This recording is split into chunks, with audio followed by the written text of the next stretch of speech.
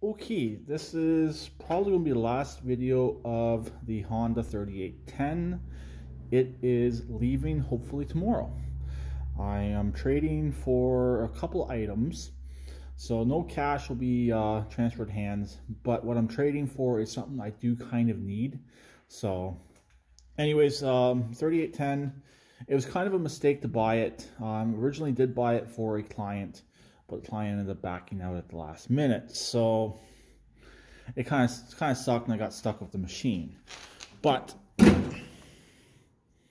it's a halfway decent little machine. The clutches are good. It runs good. I could actually fire it up. See if it'll start without choke. It will.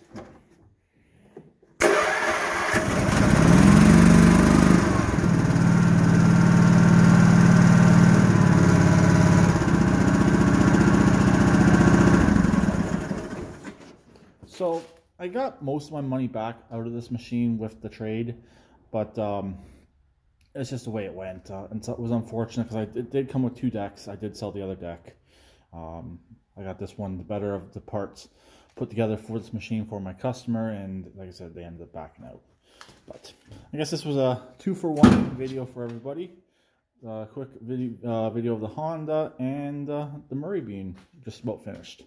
So I'll talk to you later. Please keep it redneck like always, and please try and comment.